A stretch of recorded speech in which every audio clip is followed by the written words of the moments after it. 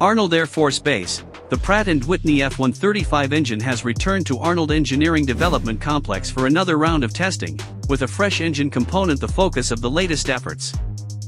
The F-135, which powers the F-35 Lightning II aircraft, is currently undergoing testing in one of the sea-level test cells at Arnold. Since late June, a newly designed fan rotor installed in the engine has been subjected to endurance and accelerated mission testing.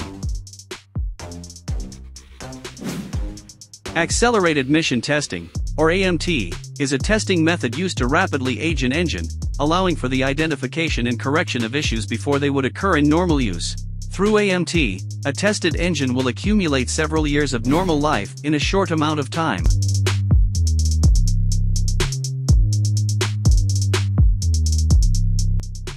The whole purpose of an AMT is to basically put some wear and tear on the engine, if you will, some life, that simulates what it would have out in the field, said test manager Don Corona, now retired. But instead of waiting several years to get that, we accomplished that in several months. Not only does the AMT consist of testing at ambient air conditions, but it also includes RAM. The term RAM refers to the use of test facility compressors to increase the engine inlet pressure and temperature to more closely simulate actual flight conditions. Corona said RAM simulates high-speed travel at a low altitude, allowing engineers to assess how these conditions impact the engine and its components. The sea-level AMT does put wear and tear on the engine that you would see in operation. However, the RAM conditions ensure that we also have data that is representative of flying at high speed at low altitude conditions, which is actually a harsher environment for the engine, Corona said. Corona said the test is all about making sure the new fan rotor design checks out before it finds its way into the engine of an F-35. This testing will then allow that new design to be disseminated to the fleet, he said. We can't just take a new design and put it out there on the engines, so this is going to be part of the testing to get it qualified to be put on an engine out in the fleet.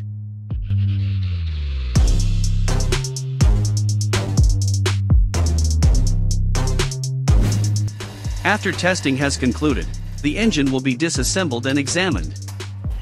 When the engine is done testing, they will tear the engine down and they will examine all the components in what is called an ACI, an analytical condition inspection, Corona said. They will look at all the engine components at that time, and they'll see if the wear on all the engine parts is consistent with what they would expect.